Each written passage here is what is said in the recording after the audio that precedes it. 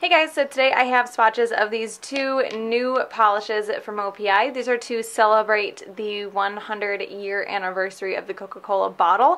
These are being released along with some re-releases of the Coca Cola collection from last year.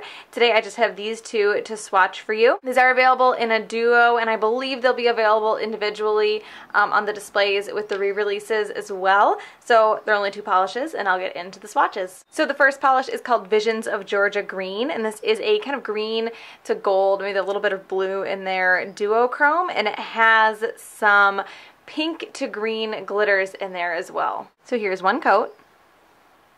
This one is pretty sheer on the first coat. It does build up fairly well though. I have seen some people layer it over black, but I'm going to show it on its own today. The formula is good. It's smooth. It's easy to apply. It's a little bit on the brush strokey side though. So there is one coat. So here is two coats. This one does build up pretty well, but I'm going to do a third coat just to make sure it covers completely.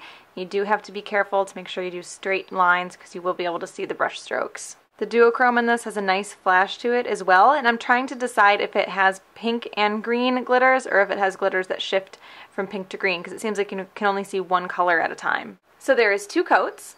So here's three coats.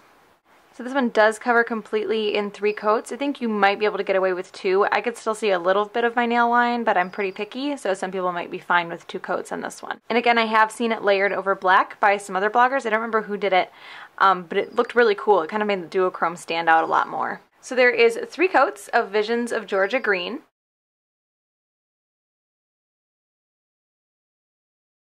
And the second polish is called Centennial Celebration, and this is a metallic silver. It's almost like a foil. I would consider it more of a foil silver, but it does have some small sparks of gold in it, like some very small gold glitters. So here's one coat. This one is a bit sheer on the first coat, and it's a little bit brush strokey as well. The formula is good though. It's very smooth, very easy to apply. Mine has a little bit of a weird brush. I have a couple bristles that are kind of running wild. I might have to clip those off. So there is one coat. So here's two coats. So this one does cover completely on two coats. Like I said before, it's a little bit brush strokey, so you do want to make sure you do your brush strokes very straight. I thought this was going to be kind of like a boring regular old silver, but this is a very, very bright, beautiful silver. So there is two coats of Centennial Celebration.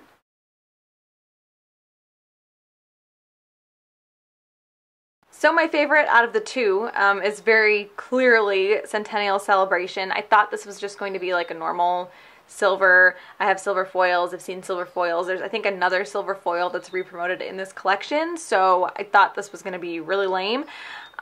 This is very, very bright.